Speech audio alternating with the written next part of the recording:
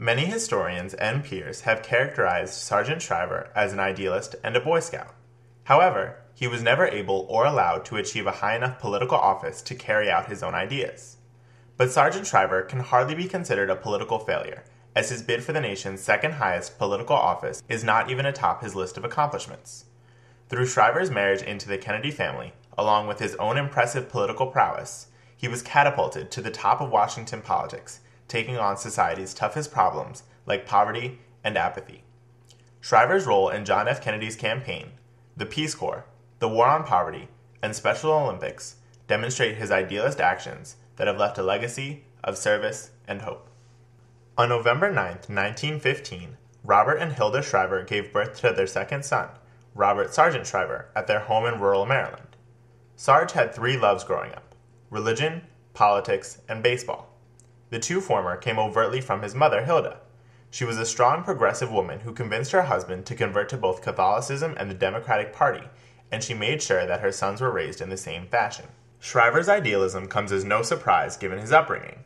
To Sarge, who learned about social justice from the Catholic Church, involvement in community service and convincing others to do the same came naturally. Sarge was scarred when he saw his family lose its fortune in the Great Depression, and it would later spur his fight against poverty. While Shriver attended Yale, it was possible because of scholarships. After he graduated, Sarge joined the Navy and served in World War II, and while he was eager for more action, he saw enough to convince him that America should avoid war at all costs. All these experiences left deep marks with Sarge and helped to guide his future actions. After the war, Shriver went to New York where he worked for Newsweek, but it wasn't long before Joseph P. Kennedy offered him a job in Chicago. While Sarge was one of Kennedy's managers, he also became Joe's son-in-law, marrying Eunice Kennedy in May 1953. Sarge quickly rose through the ranks of Chicago politics, becoming president of the Catholic Interracial Council and the school board. In these positions, Shriver expanded the school system's budget and played a huge role in desegregating the schools. So it came as no surprise that in 1960, many people encouraged Shriver to run for governor. But with JFK making a bid for the White House, Shriver's nomination put too many Catholics and too many Kennedys on the ballot. Not wanting to risk losing the electorally important state of Illinois for his son, Joe Kennedy ordered Sarge not to run, and to instead focus on JFK's campaign. On the campaign, Sarge was put in charge of the Civil Rights Division and securing the black vote. The delicate balance candidates had to maintain between civil rights leaders and white segregationists made Sarge's job particularly difficult. But he was truly tested when 2 weeks before the election, Martin Luther King was jailed in Georgia for protesting a segregated restaurant. In the heat of a presidential election, the nation watched and waited to see if either candidate would take a stand against this injustice or stay neutral to gain support of Southern whites. But against the judgment of most of Kennedy's advisors, Shriver made sure that the Kennedy camp supported King. He alone convinced JFK to call Coretta Scott King, in a show of moral, if not also political, support. This one action had a profound impact on the ensuing 10 days. Civil rights leaders were largely supporting Nixon because he was Protestant, but because Kennedy reached out to the King family, many, including King's father, switched their support. Prominent black leaders delivered Kennedy thousands of votes, and come Election Day, JFK won 70% of the black vote, securing the election. While Sarge didn't deliver the win, the actions he took based on his core ideals solidified JFK's victory. But it was during the campaign that another event would change the course of Shriver's career.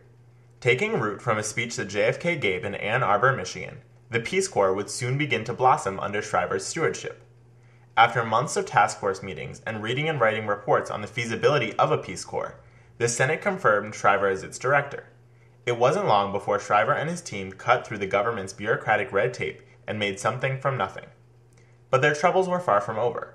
While President Kennedy liked the idea of the Peace Corps, especially as a way for America to reach out to third world nations, he was being pressured to make it an agency within the State Department. Shriver eventually won independent status with some help from Vice President Lyndon Johnson, and then set about putting his bill through Congress. After getting 8 countries to agree to receive Peace Corps volunteers, Shriver and his team took Capitol Hill by storm. Facing opposition from Washington veterans, Shriver and his friend Bill Moyers met with almost every member of Congress personally. Their unique approach to legislating yielded more permanent funding, and on August 29, 1961, the first Peace Corps volunteers went to Africa. Shriver projected his idealism on the Peace Corps and its staff, trying to meet and train new volunteers personally so they could realize his passion for the Peace Corps and do their job with the same fervor. In just under 6 years, Shriver developed programs in 55 countries with more than 14,000 volunteers. And while Shriver intended to continue growing the Corps, somebody else had a different job in mind.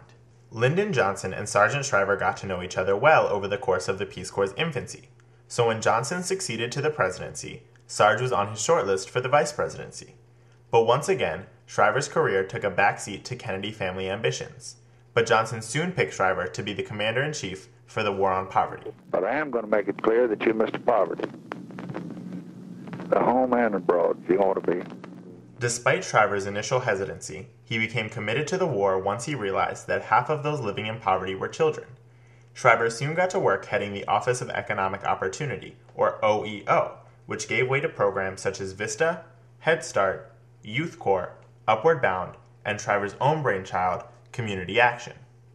We depend completely on local communities to come to Washington with their own programs. With Shriver's passion and his urging youth into the politics of service, the war on poverty escalated quickly and was able to reach 3 million people within a year. But local politicians became very angry that community activists were able to use federal money to sue local governments. Under extreme pressure, Sarge was forced to close the doors of some programs. While Sarge was faced with the betrayal of many local activists, he had a more pressing concern: to make sure the war on poverty was going to remain funded, with America deeply embattled in Vietnam. Vietnam just must be the center of our concerns. By the time Congress renewed funding, Shriver was weary of fighting and was ready to run for Senate in Illinois. But in the politically important year of 1968, Johnson appointed Shriver to be the French ambassador to help negotiate peace talks with Vietnam. Shriver played an important role in politics from 1968 onward, being considered for vice president in 68 and making it onto the ticket in 1972 with George McGovern. In his later years, Shriver would join in the fight of the Cold War, placing the weight of the Catholic Church against the nuclear arms race. But Shriver was far from finished with his career. In 1986, when Eunice Kennedy Shriver decided she wanted to make Special Olympics an international affair, she only knew one person suited to lead the effort. Special Olympics had always been something of a family affair, as Eunice started it at the Shrivers' Maryland home. She brought in buses of mentally handicapped children and set up physical activities for them all around the backyard. While Shriver was initially skeptical about her endeavor, he soon became an ardent supporter, and when Eunice recommended that the board elect Sarge president in 1984, they did. Sarge's job was to use his experience both in international diplomacy and building up new programs to launch Special Olympics onto the world stage. Sarge was very successful in convincing countries to start their own Special Olympics chapters. In 1985, Dublin hosted the first European Special Olympics. That same year, countries from Austria to Yugoslavia joined the Special Olympics.